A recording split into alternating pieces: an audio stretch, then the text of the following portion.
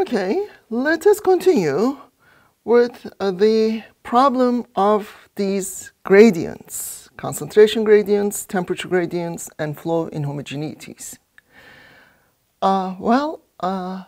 Every chemical engineering problem requires some solution of a conservation equation. In the chemical conversion problem, we solve the conservation of mass.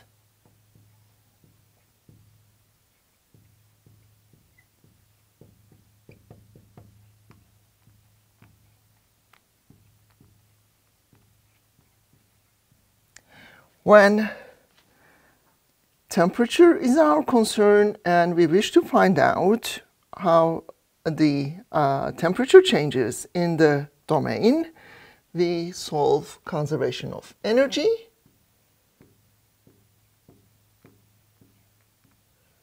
And in a flow domain, in order to find out flow behaviors and rates, we solve the conservation of momentum equation.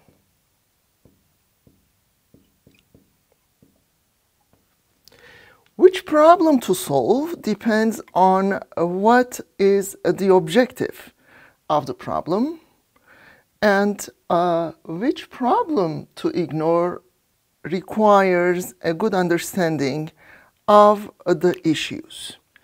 So let us take an industrial scale plug flow reactor. That feed comes in,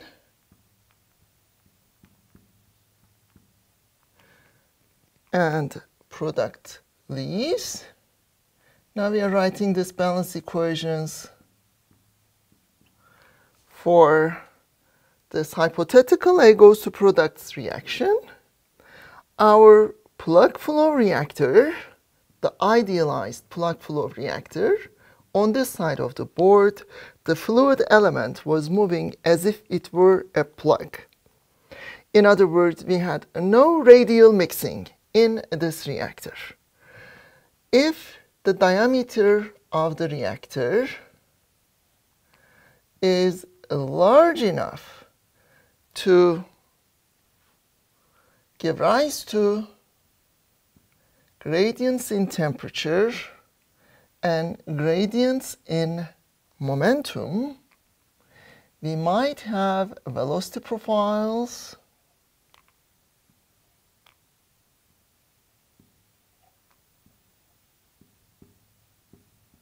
as well as temperature profiles. Now, in this hypothetical reaction, it seems like the temperature is decreasing along the reactor.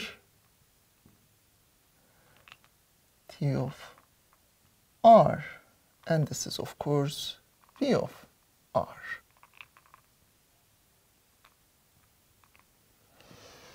Now ask yourself, if the temperature is decreasing along the radius, whether this is an endothermic or an exothermic reaction, right?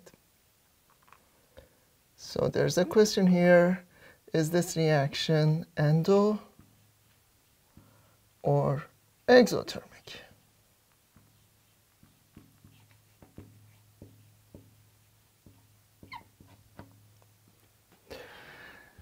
So if we are sure that we have velocity gradients and temperature gradients, it is important that we have to solve the momentum balance and the energy balance along with the mass balance or species conservation equation in order to have an accurate representation of the reactor behavior.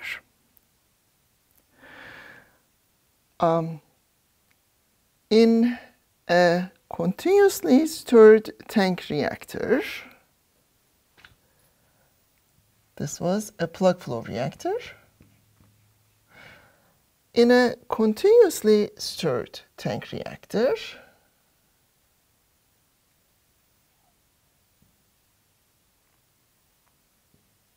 we have an impeller mixing a liquid domain. Our hypothetical reactant A enters.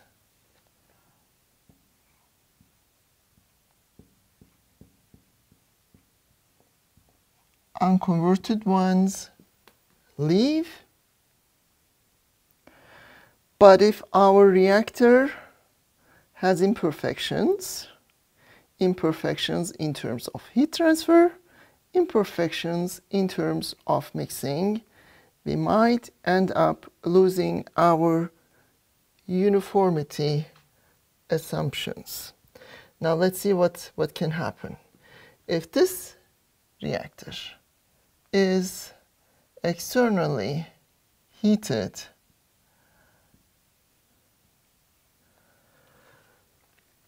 using a heat mantle or serpentines, we are going to have an external temperature provided here, and if there are imperfections in the mixing, we will have gradients of temperature that is going to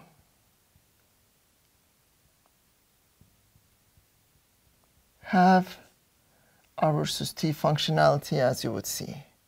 In other words, here in this reactor, our temperature is decreasing from the wall to the interior. Now again, the same question, is this reaction endothermic or exothermic? The second thing is that we might have an imperfection in terms of mixing. If our impeller is not functioning well, we may be able to mix the domains that are close to the impeller well.